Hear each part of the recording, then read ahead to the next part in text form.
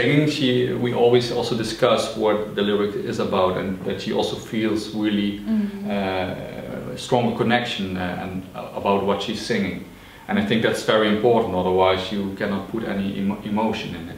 Yeah, we split up the lyrics, but we discussed that it should be a concept album, and we both give each other room to write lyrics within those boundaries, which are still the quantum enigmas cannot grasp it anyway. But yeah, the topics of the lyrics are dealing about the mind, all the corners of the mind, the beautiful, the less beautiful, diseases of the mind, Alzheimer, life and death, and everything in between. It's reality, surreality, dreams.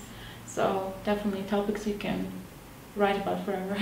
And the other guys of the band, they often come when the lyrics are finished. They start asking questions, and they are really interested in what we write. So then whatever they want to know, we send the information.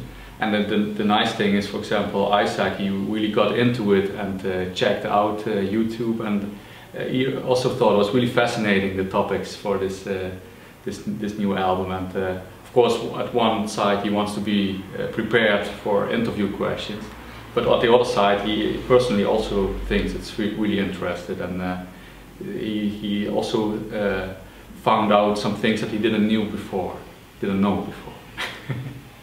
So we're in the UK, so I have to think about my... Your grammar. Wrong.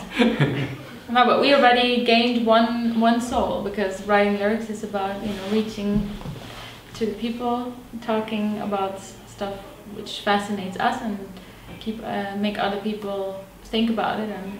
And we already have Isaac, so we got one person interested, and now when the CD comes out, let's hope we can reach a whole lot of other people as well.